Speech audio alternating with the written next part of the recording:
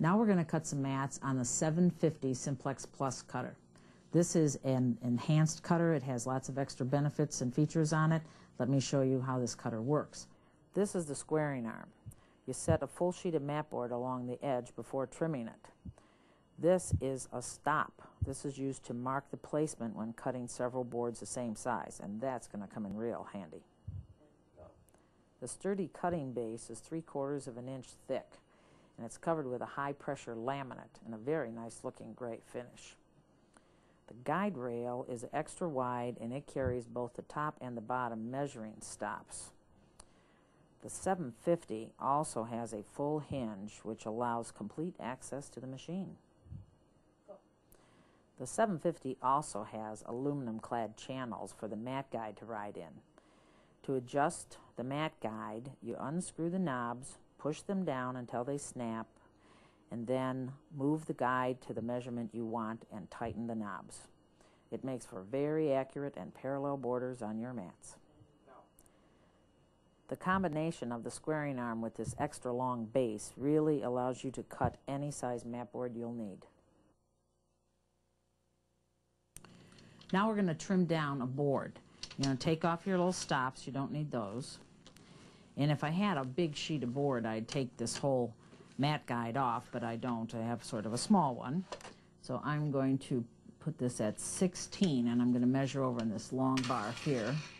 Slide the stop up to it and lock in the stop so it'll hold it down.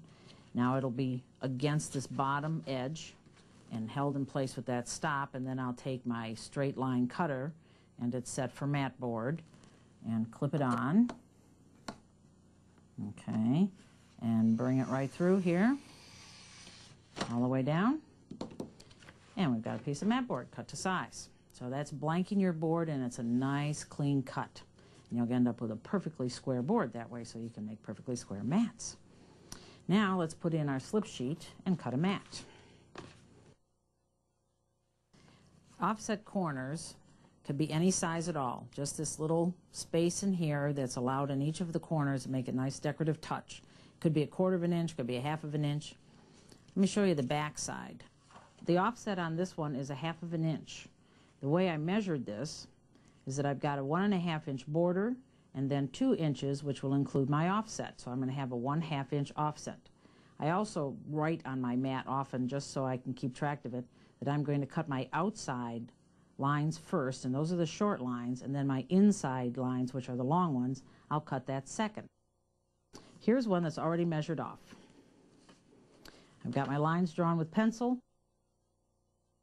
There we go, get it up right up against there. Now remember, we're going to do the outside.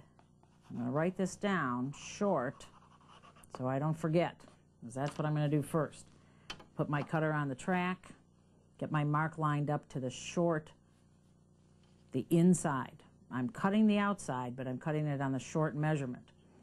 So I push this down, bring it down here, and stop on the short one.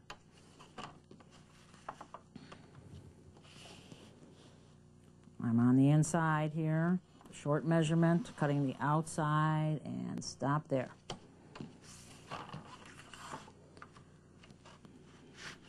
Yep, make sure we get it in the corners there.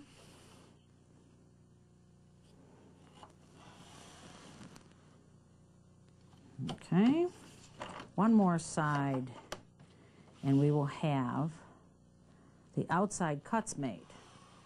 I'm going to have to, now this doesn't fall apart yet, but you can see, let me hold it over here, you can see where the cuts are. See? Now I'll put it back in the cutter,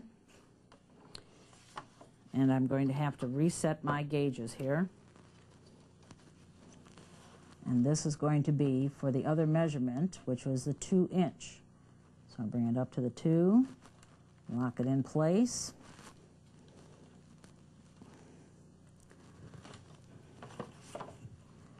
Okay, got it in place. Now this is going to be the long cut.